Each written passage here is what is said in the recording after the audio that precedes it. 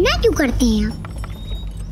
कारण क्या है? इसका कारण ये नहीं है, इसका पिता है। हम महाराज के बहुत निकट हुआ करते थे। महाराज के हर कार्य में हमारी संपूर्ण भागीदारी हुआ करती थी। महाराज कोई कार्य हमारी राय के बिना नहीं किया करते थे। किंतु जब से ये पंडित रामाकृष्ण विजयनगर में आया है, हमारा महत्व महाराज की दृष्टि में कम हो गया है। यह हर और पंडित रामाकृष्ण जय जयकार होने लगी। महाराज सभी राय पंडित रामाकृष्ण से लेने लगे और लोग पंडित रामाकृष्ण की प्रशंसा करने लगे। और विदूषक से अष्ट दिग्गज बन बैठा कल का आया हुआ ये पंडित रामाकृष्ण। ना जाने कौन सी विनाशकारी घड़ी थी जब हम प्रथम बार उससे मिले थे। विजयनगर में प्रवेश करने से पूर्व भी उसने हमारा अपमान करना आरंभ कर दिया था। सर्वप्रथम हम पर सर्प फेंका, फिर हमें कीचड़ में गिराया। जब हमने उसे चुनौती दी कि हम उसे विजयनगर में प्रवेश नहीं करने देंगे, वो दुष्ट हमारी ही पालकी पर विराजमान होकर हमारे सम्मुख आ पहुंचा, मानो हमें चिढ़ा रहा हो। और जानते हो एक बार क्या किया उसने? हमने उस पर नामी चोर का आरोप लगाया और कारावास में बंद करवा दिया।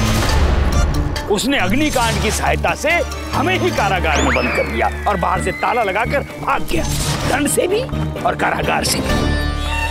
कोई भी दोष पंडित रामाकृष्ण पर क्यों ना लगाया जाए, स्वयं को दोष मुक्त करना उसके लिए बाएं हाथ का खेल होता है। हाँ, एक और बात, महाराज की स्वर्गीय माता जी का श्राद्ध था और ये पंडित रामाकृष्ण दान लेने वाले पंडितों की पात में खड़े हो गए। हमने उन्हें लालची सिद्ध करना चाहा, उन्होंने हमें ही अनुचित सिद्ध कर दिया। घृणा का कारण पूछ रही थी ना तुम, ये सब है घृणा के कारण। हर बार हम उससे पराजित हुए और वो हर बार हमसे विजयी हुआ है। किसने किया ये? किसने किया ये? भास्कर। भास्कर? राधा मरण है। कितने प्रेम से अपने केस संभाला करते थे हम, अब नहीं संभाल सकेंगे हम। और भास्कर अपना जीवन संभालने गुरुकुल जा रहा है। उसका अनुशंसा पत्र हमें चाहिए बस। हमारे भ्राता की इच्छा अवश्य पूर्ण होगी। जल्लाद! जी राजकुमार। विजयनगर के राजगुरु एक अनुशंसा पत्र लेकर कपिलेशपुरम जा रहे हैं। वो इस समय अवश्य नगर के बाहर बनी धर्मशाला में विश्राम कर रहे होंगे। और वो पत्र गुरुकुल में प्रवेश का वो एकमात्र साधन हमारे भ्राता राजकुमार बाला को लाकर दो, चाहे फिर कुछ भी क्यों ना करना पड़े। जी राजकुमार। रुको जल्लाद, हम भी साथ चलेंगे। शत्रु को दुख यदि अपने हाथों से दिया जाए तो आनंद कई गुना बढ़ जाता है।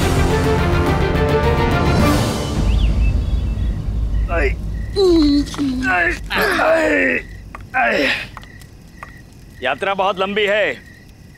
आज रात्रि हम इसी धर्मशाला में विश्राम करेंगे। आओ। दादाजी, अब तो हाथ खोल दो। उचित, परंतु स्मरण रहे तुमने वचन दिया है कि तुम कोई ऐसा कार्य नहीं करोगे जो तुम्हारे गुरुकुल पहुंचने की राह में बाधा उत्पन्न करे। हाँ, स्मरण है मुझे। तनी मनी खोल दो। जी गुरु जी। मैं खोल देता हूँ।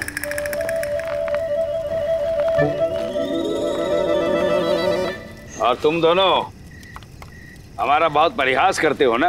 नहीं, परिहास नहीं, उपहास करते हैं। तुम दोनों क्या दांत दिखा रहे हो? देख लेना सब हमारा यहाँ कितना सम्मान करते हैं। अभी जाएंगे ना भीतर तो हमारे स्वागत सत्कार के लिए कैसे आंखें बिछाए खड़े होंगे सब। आओ।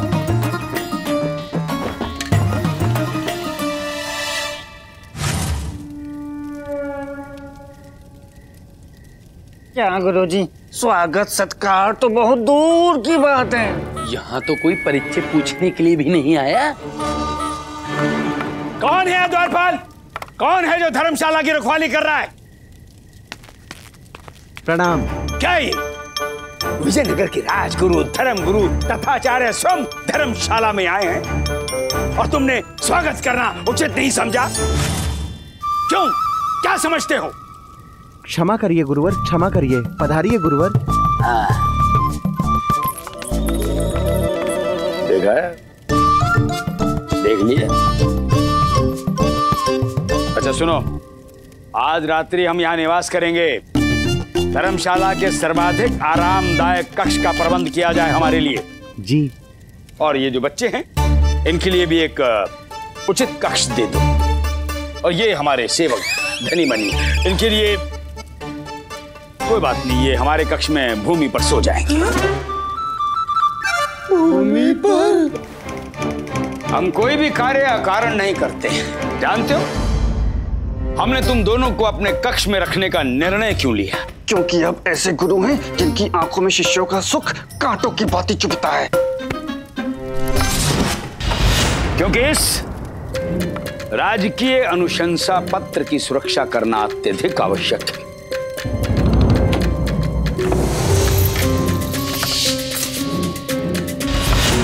वैसे तो हमने इस भास्कर को उसके पिता की सौगंध दी है, परंतु ये उद्दंड बालक है, कुछ भी कर सकता है। इस पर विश्वास करना कठिन, इसलिए तुम दोनों रात्रि भर जागकर इस अनुशंसा पत्र की रखवाली करोगे।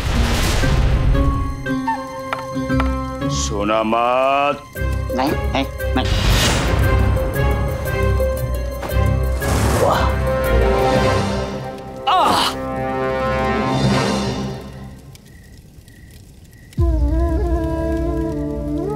भास्कर, निद्रा नहीं आ रही ना?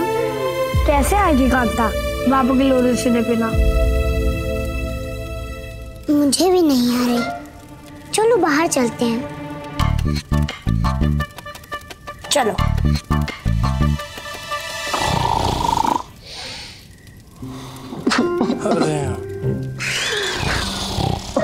पूरा दिन हम बैलगाड़ी के पीछे गधों की तरह चलते रहे। सोचा था कि रात्रि में चीख भर के विश्राम करेंगे। इनके खर्राटे हमारे पास नींद को फटकने भी नहीं देंगे। मनी, चल, बाहर चल के बैठते हैं। भूख लगी है, शीतल वायु का सेवन करना है, बाहर चलते। नहीं मनी, स्मरण है पिछली बार हम द्वार के भीतर थे तो छुटंकू भास्कर और कांता द्वार खटखटा के भीतर आए थे। किंतु इस बार हम भीतर नहीं, द्वार के बाहर बैठेंगे। इस बार वो द्वार न खटखटा पाएंगे और न ही भीतर आ पाएंगे और न ही अनुशंसा पत्र चुरा पाएंगे। अरे धनी, क्या बात है।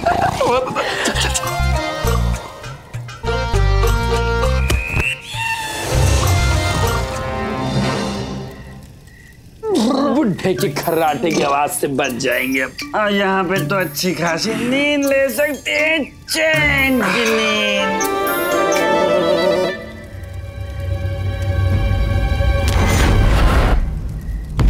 आप ठहरिए राजकुमार, हम अभी राजकीय पत्र लेकर आते हैं। ठहरो, भास्कर हमारे शत्रु है जल्लाद। हम स्वयं चुराएंगे वो राजकीय अनुशंसा पत्र ताकि आचार्यों से गुरुकुल में प्रवेश ही ना दे और इसके सुखद भविष्य में अंधकार भर जाए। चलो। भास्कर, हाँ, दादाजी ने तुम्हें बापू की सौगंध दी है, अतः तुम गुरुकुल जाने के मार्ग में कोई बाधा उत्पन्न नहीं कर सकते। किंतु ये तो कर सकता है, कुछ समझे? ये तो मैंने सोचा ही नहीं। चल चलते हैं।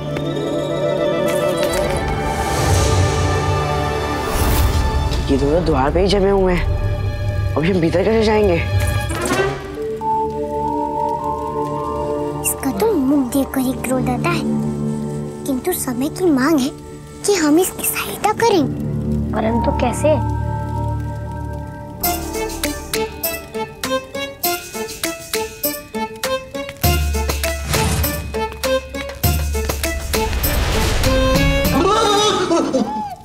बाहर बहुत अंधकार है। ये क्या कर रहा है? अवश्य हमारा काम बिगाड़ने आया है। तू कहे तो इस रात्रि में सूर्योदय करवा दे, हैं? बाहर अंधेरा है। नहीं, बस आप मेरे साथ शौचालय तक चलिए, मुझे अंधकार में भय लगता है। भय लगता है। हमें मूर्ख बनाना चाहते हो? तुम चाहते हो हम दोनों यहाँ से हटें और तुम भीतर जाके राजकीय अनुशंसा पत्र चोरी कर लो और तुम्हारा गुरुकुल में प्रवेश ना हो? ऐसा नहीं हो सकता। मैंने अपनी बापू की सौगंध दिखाई है, अब मैं कोई उल्टा नहीं करूंगा। फिर भी यदि विश्वास ना हो तो धनी काका आप मेरे साथ चलिए, मनी काका आप यहाँ पर ही बैठ रख दीजिए, उचित है। क्या मुसीबत है। ध्यान से धनी। हाथ नहीं छोड़ना। चल चल आगे तू।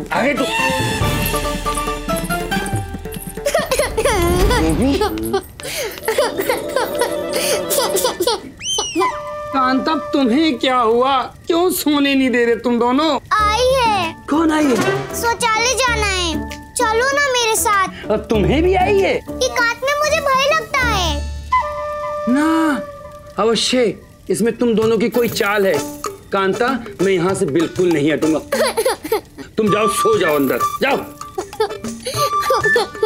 भास्कर तो धनी के साथ गया है, ये मेरे साथ जाएगी तो चोरी की चेष्टा कौन करेगा?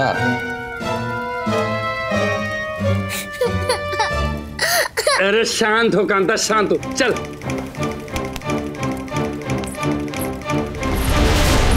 ये दोनों मूर्खों ने मेरा कार्य आसान कर दिया।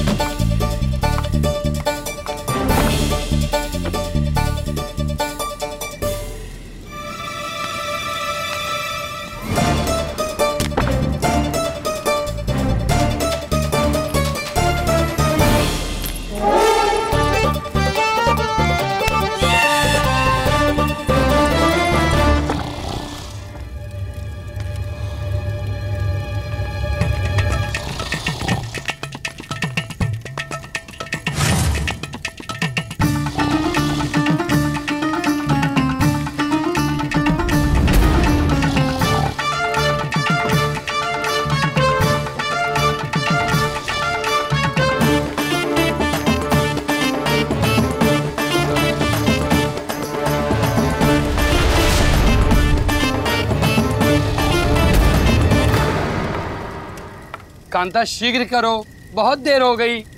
भास्कर! कांता!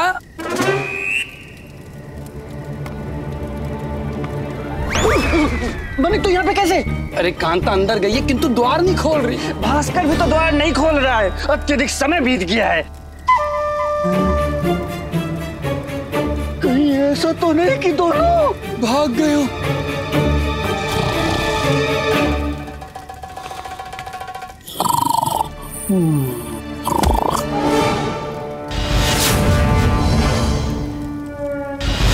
बाला कुमारा, ये भास्कर बड़ा ही दुष्ट और दंड दुस्साहसी बालक है, परंतु उसने तुम्हें बड़ा अच्छा सबक सिखा दिया। आनंद आया, हमें बहुत आनंद आया। हमें अश्व बनाया था ना तुमने, हमारी पीठ की सवारी की थी, केश खींचे थे, उसने तुम्हारे केश भी साफ कर दिए। बाला अब खुलेगा तेरी अकल का ताला।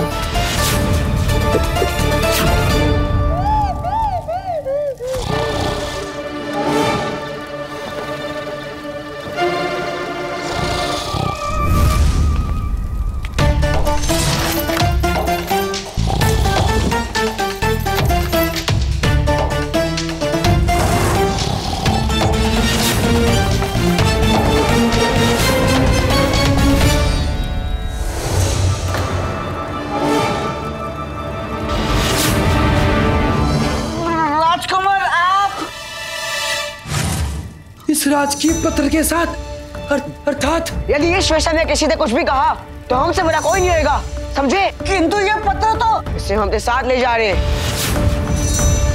अब देखते हैं कि भास्कर गुरुकुल कैसे जाता है। प्रवेश ही नहीं मिलेगा।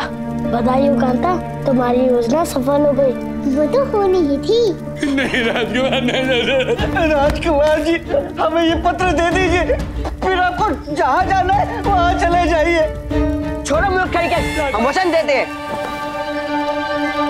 सत्य कसम खाइए। हम राजकुमार बाला कुमार अपने राज धर्म की सौगंध खाते हैं कि हम तुम दोनों को राजगुरु अवश्य बनाएंगे। हम भी अपने सुखद भविष्य की सौगंध दिखाते हैं। आप यहाँ पर आए थे और राजकीय पत्र लेकर जा रहे हैं, ये हम किसी को नहीं बताएंगे। उचित है। चलो चलो आज। आप भी अपनी सौगंध याद रखिएगा राजकुमार।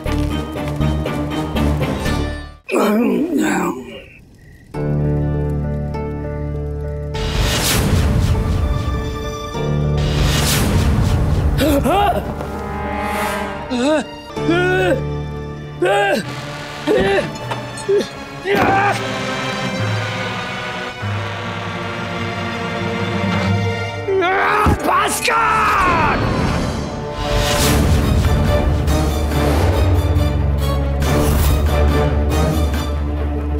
बोल। दादा, मैं तो सत्य। अधिक भोला बनने की चेष्टा मत कर। दे, इसी समय दे, पत्र दे। राजकीय पत्र की चोरी करता है, इसका परिणाम समझता है तो? किंतु सत्य में मैंने वो पत्र चुराया ही नहीं। मैं तो धनी काका के साथ शौचालय गया था। आप स्वयं पूछ लीजिए।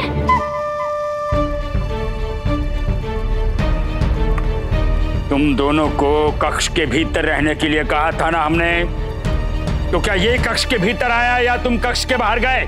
गुरुजी क्षमा कीजिए। चुप! सत्य क्या रही? तुम गए थे इसके साथ? जी गुरुजी, गया था।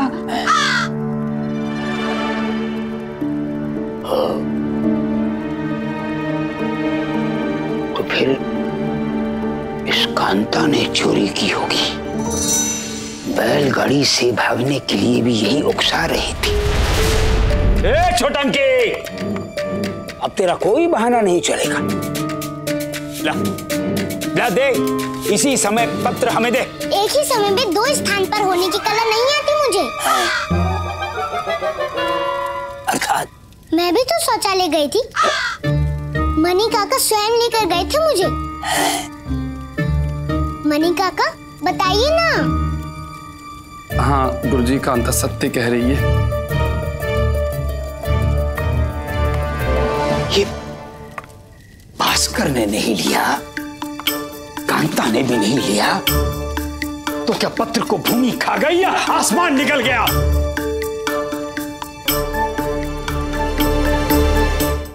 हम अभी इसी समय विजयनगर लौटकर जाएंगे और जाकर महाराज को सब कुछ बताएंगे। तो महाराज स्वयं पता लगाएंगे कि उनके द्वारा हस्ताक्षर युक्त राजकीय अनुशंसा पत्र कहाँ गया, और इस क्रम में पंडित रामा कृष्णा को भी बुलाया जाएगा। एक बार पुनः उनका अपमान होगा, तो क्या करें? सत्य को खोजने के लिए यह आवश्यक है। चलो। बाला के पास है। राजकुमार बाला ने चुराया वो पत्र।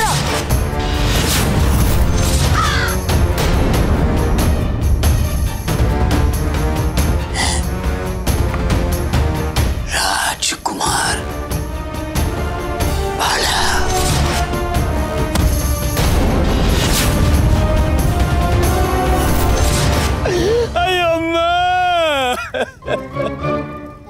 आज नुदंड बच्चों के कारण हम पुनः अपना उत्तरदायित्व पूर्ण करने में विफल हो गए।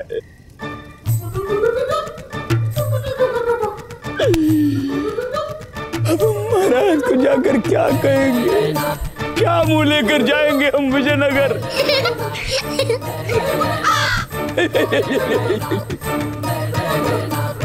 अत्यधिक प्रसन्नता हो रही है ना तुझे? तू जानता है इस घटना के कारण सबसे अधिक दुख किसे होगा? तेरे बापू को होगा, क्योंकि उसका स्वप्न है कि तुझे कपिलेश्वरम भेजे, तुझे शिक्षित करे, परंतु तू। ये तो मैंने सोचा ही नहीं। दादा सत्य कह रहे हैं, हमसे बहुत बड़ी त्रुटि हो गई। हमें उस मूर्ख की सहायता ही नहीं करनी चाहिए थी। फिर तो हमें इस त्रुटि को सुधारना चाहिए।